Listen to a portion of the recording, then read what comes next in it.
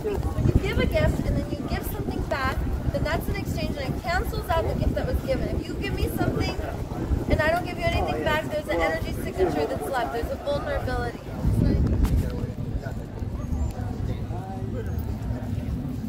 They got it, Daisy. Put it down.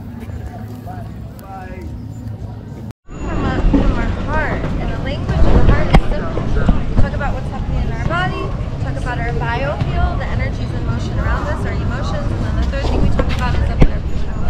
We're visualizing a future that doesn't yet exist. We talk about our universal needs. And those three components come from the heart. So I got my superhero duperhero friends coming into my life. I've been ridden hard since my sober date is August 2nd. I was arrested on the 21st of July, and horrifying because my 3 children got separated, bounced around homes, ended up like getting forced adoption. It was just horrible.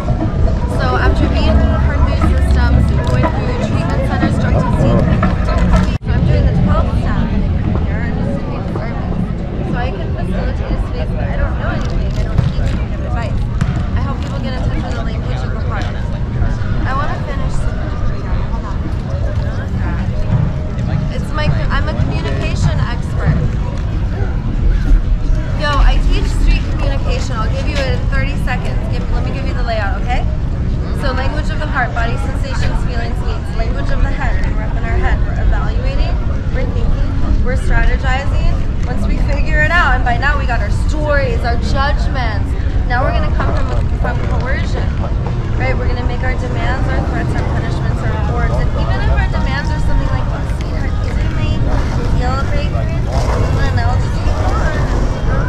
Like, it makes it really hard for us to relate to each other because in domination, we're kind of like in this hierarchy of power, and then we jockey for position. Some people have access to me, some people don't have access to me. I had an awakening, okay? This is the time of awakening. So if we're up in our head, we're always evaluating and thinking about the problem. We're not putting our attention on creating a future we want. If we want to, I want to tell you about my picture real quick. This is important. This is the point where I'm at.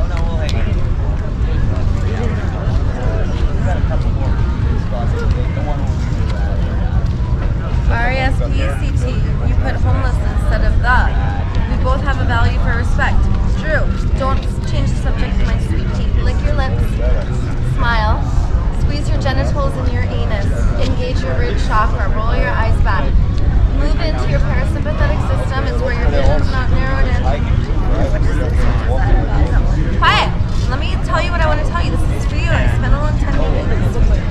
The self-portrait of me, it's to you. I'm skateboarding over to New York City Center, which is what I did in the beginning when I said a care about a star. It says speak love, care, and kindness, or it is not true!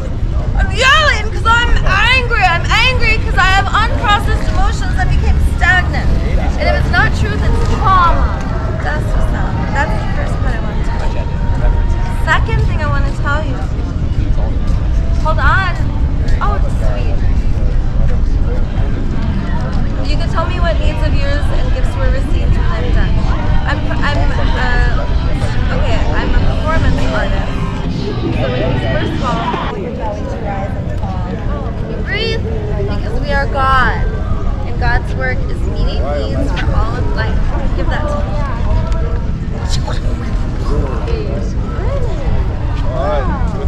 What's good to him? Oh my God, Jesse, no one supports you. Who supports Jesse? Who supports Jesse to take this? Baby, and you're such a love star. He's my supporter. You can borrow him. That's an interdependent partnership. You didn't even let me speak about anything, but I'm glad I got to share some.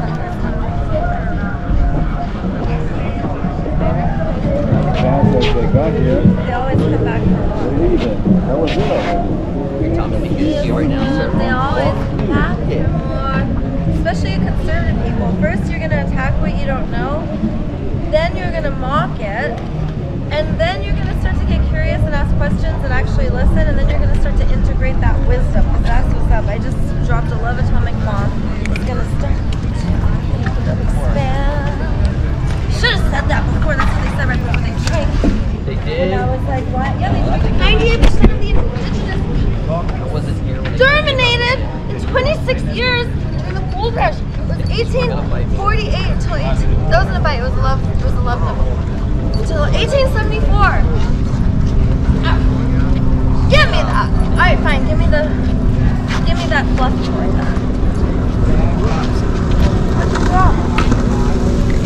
Oh, you just want to look at my touch. Stop being so fresh. I see a smile. Sure do. I see a smile. Jesus loves you. Why do you guys believe in baby Jesus? I agree babies have a lot of wisdom, but why give babies so much power? An ancient baby 2,000 years ago. Fox News. What did you guys think was going to happen? You came out here to make fun of me. I like to play. Do you like to play too? That was playtime. Look at this. We're not journalists. It's playtime. Alright, well, cameraman. We're engineers. You're not being very playful, engineers. What you're doing is work. And work is not fun. So no wonder you're not being that relational. This isn't about building trust or interdependence. You're just doing a job.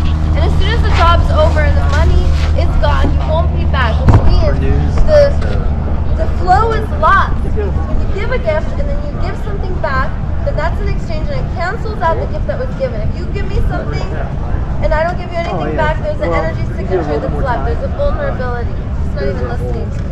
Oh, they're part of our crew. It's not even the right place. Okay, we're Thanks for hanging out. Be well. Take care of that foot. Take care of that foot.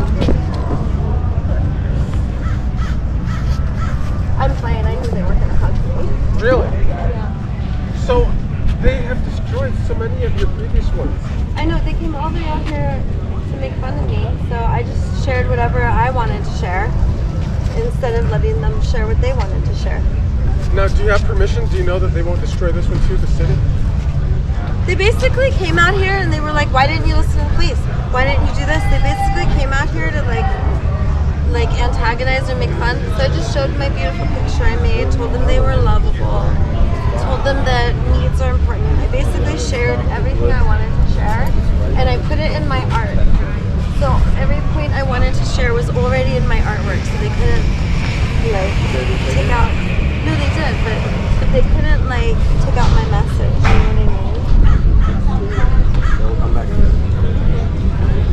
Oh, they'll be back. I'm so sad they've destroyed four of the previous. Yeah, but they didn't. So they were going to destroy it, but we used it as common candle because we were doing art display. So we made art display. They really changed it. They're not going to take this away then? If it's like not bothering them in a way, then I can take it. But this was, I don't know why. So what were those camera guys doing? They basically came here to do Jesse Waters' surgery. He's the guy from Fox I want to see if I left something in here. You okay with that? Thank you. How about You appreciate guys you are guys. from Fox News? Yep. Here's this thing. Because they're in New York. They don't go to New York. They just like subcontract that. Fox News. Really? Yeah. I watch it. It's the same thing. Oh my God. Oh, thank you. Thank you. Very nice. My work is a blessing. I say it on camera a lot that I give it with the intention of being worth lots of money. I'll save it. Different. I will. Thank you. And I say that over and over again on film so that it'll be with lots of money so people will just start just posting it for like millions of Because you know what? Money's so stupid. If you sell something for 30 million, who's to say it's not 30 million? My brother's a oil painter, my dad's a famous violinist, my grandfather's a famous, he's in the Wikipedia. He's a pastor.